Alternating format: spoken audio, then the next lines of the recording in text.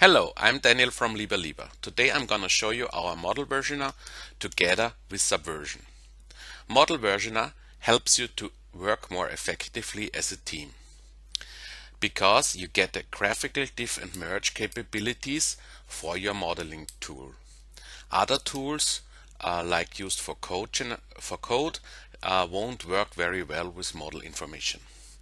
I choose to do a commit. I write some comment, what I changed. Typing and talking is not very easy sometimes, so bear with me. And now the next step will be that I can diff the version I have on my local PC with the version that is in the repository.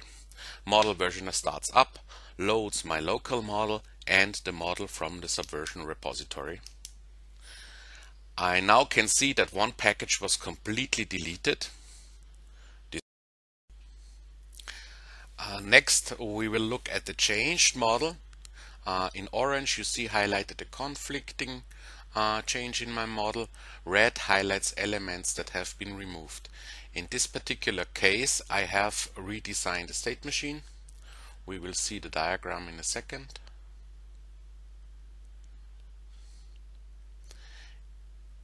And everything that is new is highlighted in green.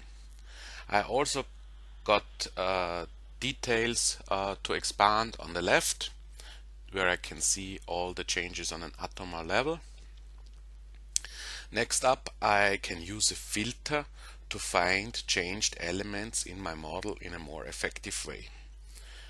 So we will use the filter now.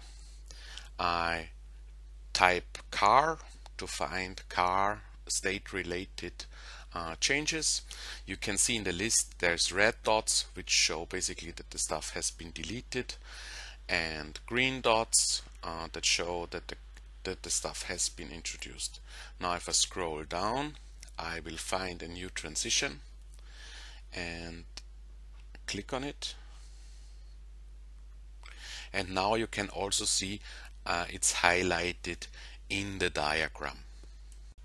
Thank you for watching this short demo. If you're interested in Model Versioner, feel free to contact us at any time. See you next time.